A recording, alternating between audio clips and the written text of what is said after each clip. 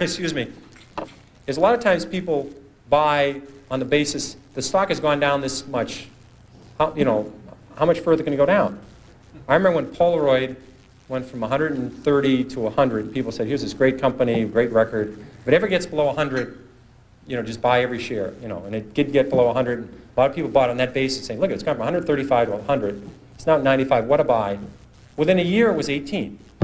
And this is a company with no debt. I mean, this is a company, it was just so overpriced, it went down. I did the same thing in my, I think my first or second year at Fidelity. Kaiser Industries had gone from $26 a share to 16. I said, how much lower can it go? It's 16. So I think we bought one of the biggest blocks ever on the American Stock Exchange of Kaiser Industries at 14. I said, it's gone from 26 to 16. How much lower can it go?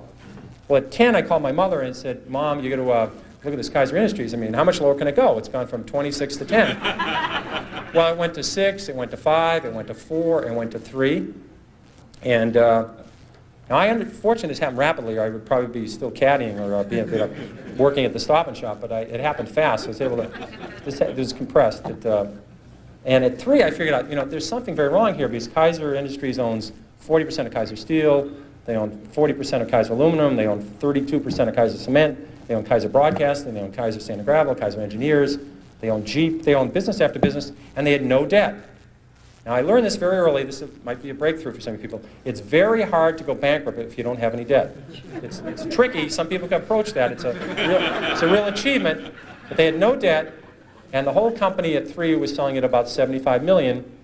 At that point, it was equal to buying one Boeing 747. I said, there's something wrong with this company selling for $75 million. I was a little premature at 16, but I said, everything's fine, and eventually this will work out.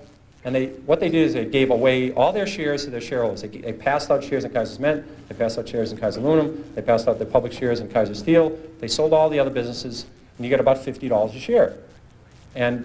But if you didn't understand the company, if you're just buying on the fact the stock had gone from 26 to 16, and then it went to 10, what would you do when it went to 9? What would you do when it went to 8? What would you do when it went to 7? This is the problem that people have, is they sell stocks because they didn't know why they bought it, then it went down, and they don't know what to do now. Do you flip a coin? Do you walk around the block?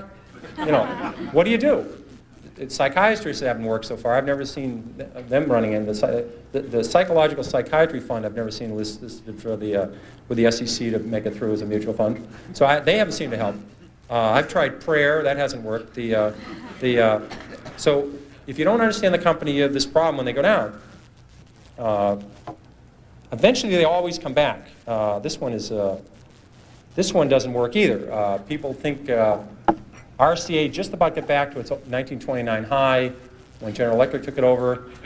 A lot of double knits never came back. Remember those beauties? Floppy disks, Western Union. The list goes on and on. People saying it'll come back. Well, it doesn't have to come back.